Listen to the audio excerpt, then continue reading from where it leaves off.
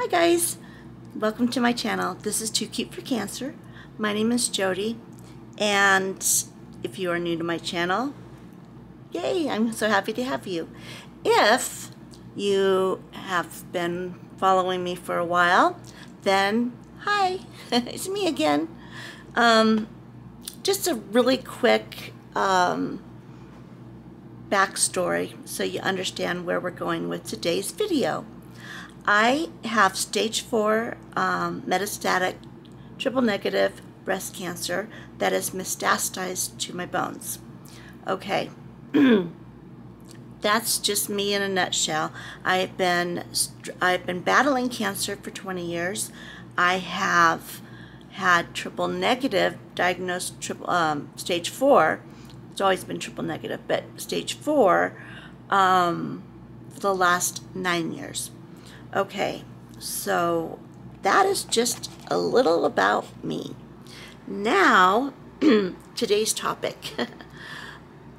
We're going to talk about chemo-induced peripheral, I can't say that word, neuropathy. All right, and a lot of people have neuropathy for many different reasons. However, chemo-induced neuropathy is a little bit different and is usually it's a rapid onset. It doesn't happen over time, and it is caused by your chemotherapy. Now, the chemo that normally is the culprit is Taxol and alexitoxin. Those are the two. It does happen with other chemos. However, these are two that usually you see it more often in.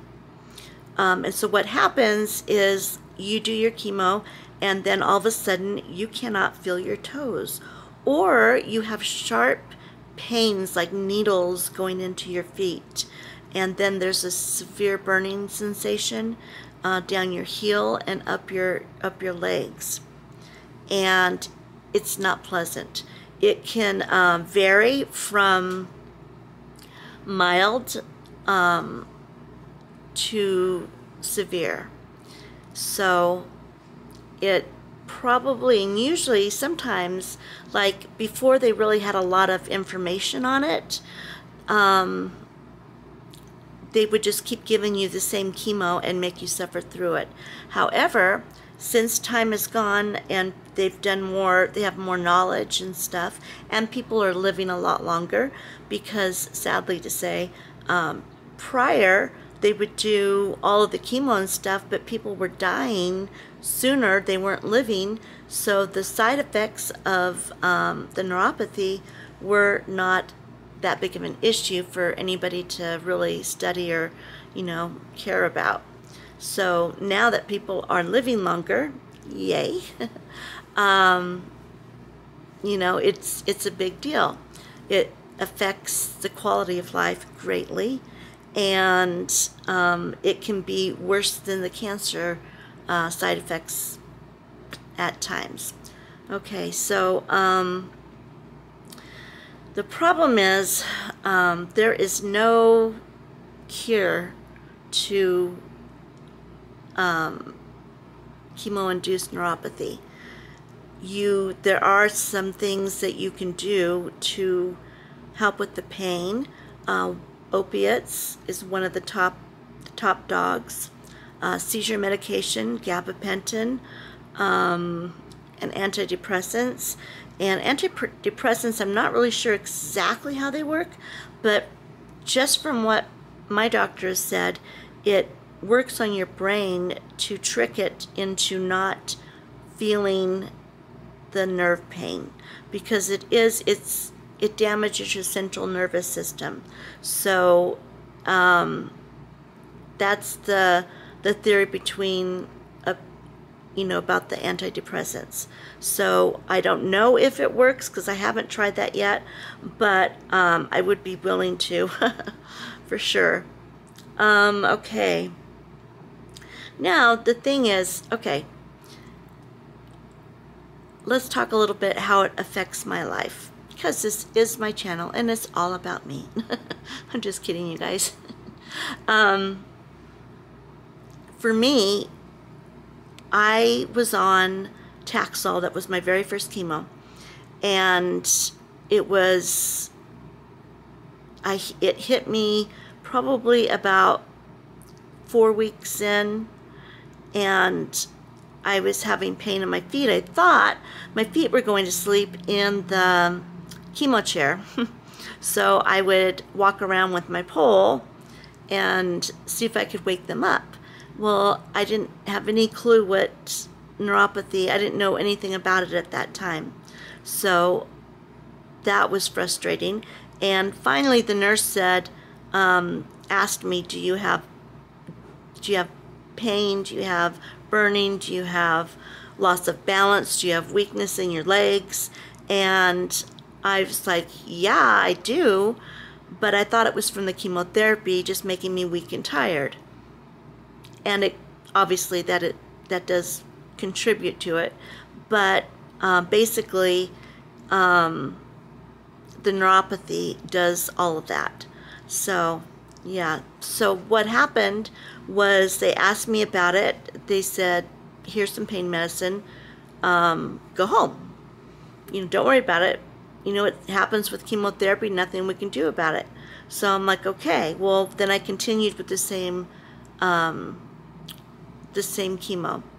Well, nowadays what happens, now what would happen, and if it's not happening, you can speak up and request it, that you're having neuropathy symptoms.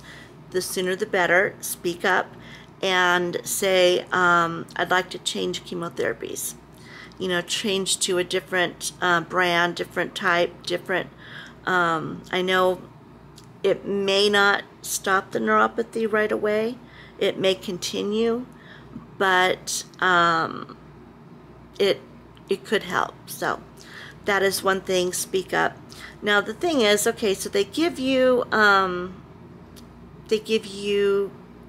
chemotherapy to kill the cancer, but it's actually rat poisoning going into your body, and it kills a lot more than just the cancer.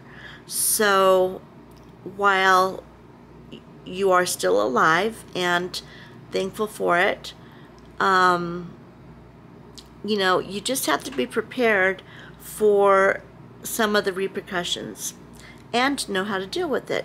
So with neuropathy, what they do is they do rehabilitation exercises, and it's not like exercises like running on a treadmill or anything like that. It's stretching, it's working on your core, because the rest of your body can be strengthened, so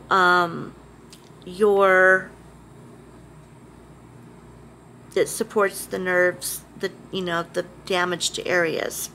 So that's the theory with the rehabilitation exercises, and I can say definitely it helps a lot. For years, like pretty much constantly, my husband was doing leg stretches on me, and different leg stretches, different exercises, and it helped a lot with the pain for sure. So anyway, in fact, last night I was up all night doing exercises and trying to conquer some of the pain. So anyway, now, is there a cure? No, there's no cure. It can be managed, but there's no cure. Vitamin E capsules. I have been reading all over the place about vitamin E capsules and some other stuff, supplements and natural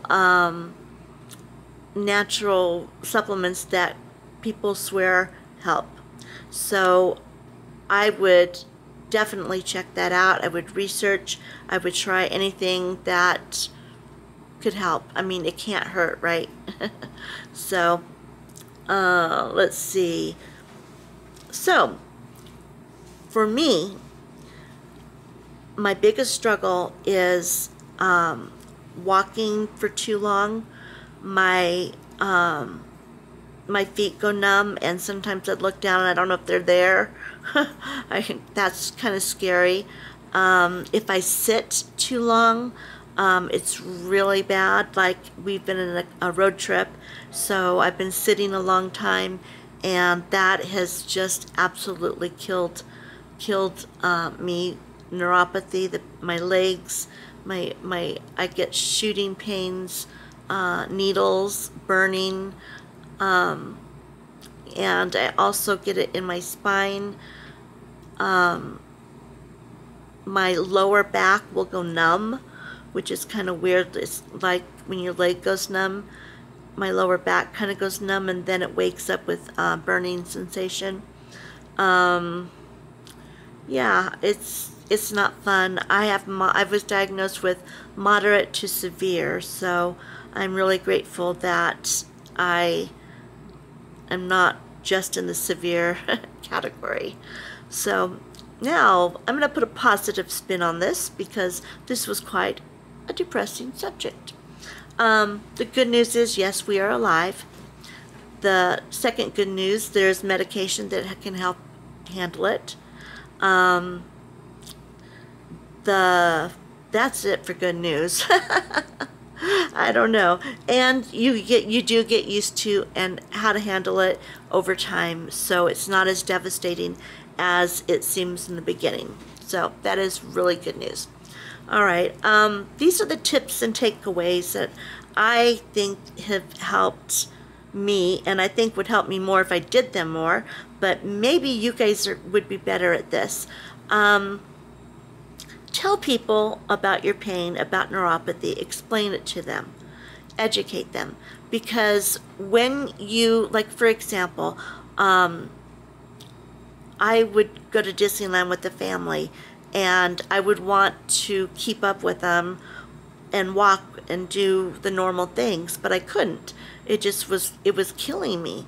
So instead of saying, just explaining why I couldn't do it, I would just stay home and let everybody go. Well, after a while, my husband got me a wheelchair, and that helped solve part of that problem.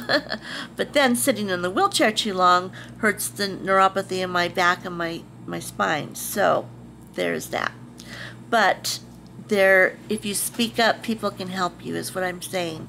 And also, if you are trying to keep up and you don't feel like you can, and people don't know what's wrong with you, and you don't tell them, then they're going to think that you either don't want to be with them or do things with them, or they're going to think that you're lazy, or that you're dying.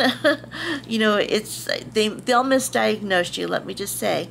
So what I'm saying is, if you speak up, if you tell people what's going on, you can educate them, and education is always good at all different levels, and it will not only help you, you know, to be able to manage and have support, but it'll also help them to understand. So if it ever happens to them, God forbid, or if they run into a spouse, a sibling, a friend that is dealing with it, they'll know what to do. So that's my tips and takeaway for today. Now, that is it for today. I am going to go back and get in the car for another 13 hours and get home. But I just wanted to make sure that the video went up in time. So I will bid you adieu. Oh, and if you are not following my channel and you would love to support me, and it is so easy to do, just hit that subscribe button and set that bell to notifications so you don't miss anything good. We've had a lot of fun stuff on my channel, so go back and look at some of this stuff and see if you like it. Don't hit the subscribe button until you know that you like it, because you know what's really a biggest bummer is I'll see something, I'll think, oh, that's cool, hit the subscribe button, then all of a sudden I got all these people I'm following and I don't know why I'm following them. I'm like, so make sure you watch the videos, make sure that you want to subscribe, and then hit that subscribe button. And I will see you on Sunday Too cute for cancer. Bye.